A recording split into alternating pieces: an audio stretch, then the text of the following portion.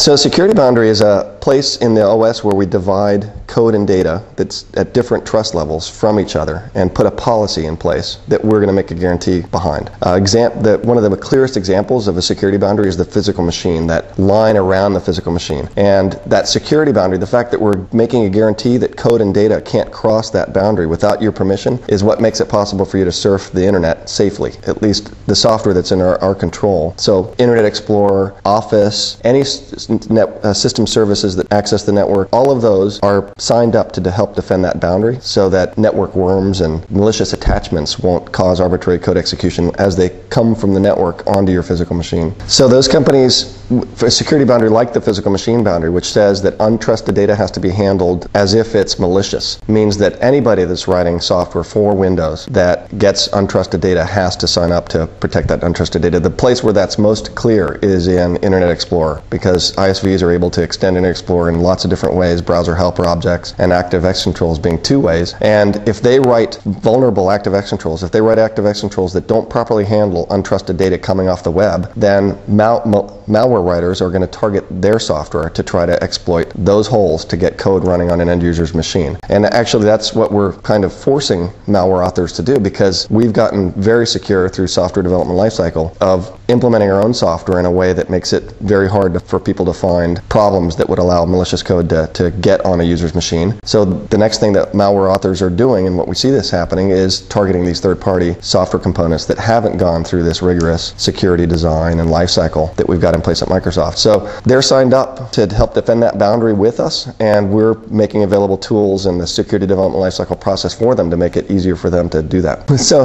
end users actually, in ideal world, shouldn't even have to be aware that they exist. I mean, when you're surfing around the web, the fact that there's a security boundary there should be something that you don't even have to be aware of. The part where end user education becomes important is when the user actually wants to move data across one of these boundaries. So if you go to a website and it says, here's some dancing pigs, you need to install this software to see it, that's where end user needs to think, wait a minute, where am I getting this from? Do I trust this? Those could be dancing pigs, or they could be dancing pigs that are in disguise, that are doing a lot more than just dancing. They're stealing my data, they're infecting my system with the botnet. So users need to be cautious about where they're getting their software, that they're moving across those boundaries. Well, so what I mean by software boundaries are expensive is that when we define a boundary, it has to be, first of all, worth it to somebody. So physical machine boundary, where we're keeping you safe from untrusted data that might want to get into your machine, that's a boundary that's obviously worth a lot, right? You don't want to have to worry about going to the web and every website you touch potentially infecting your machine. But costly, when the costliness comes from the fact that when we design a boundary like that, when we say that there's one there, is that it's a lot of work to enforce that boundary, to secure that boundary. So software development lifecycle is very expensive for us. And then on top of that, if there's a vulnerability,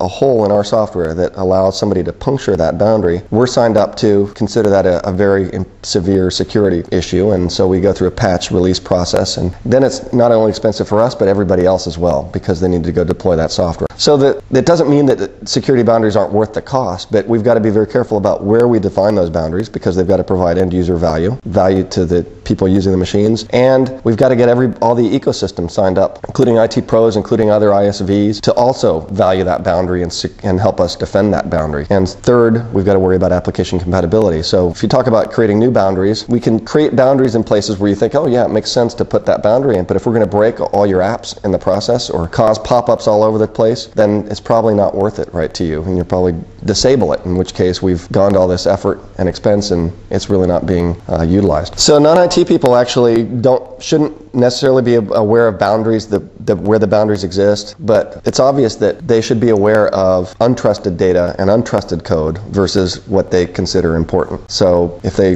are going out and surfing the web, they should be aware that when they're asked to download something and download an ActiveX control, download a piece of software, that they should exercise caution, that they should weigh the risk and try to use the information available to them. Where is this coming from? Do I trust this website? Do I trust the author of this program if it's got a signature on it? If I'm doing internet banking, do I make sure that I've got a secure connection to that web server, which they can see with the lock? All of those kinds of aspects of being safe and helping the OS and helping our software keep you safe are important. And so end user education is something that's just not going to go away, that people need to be aware.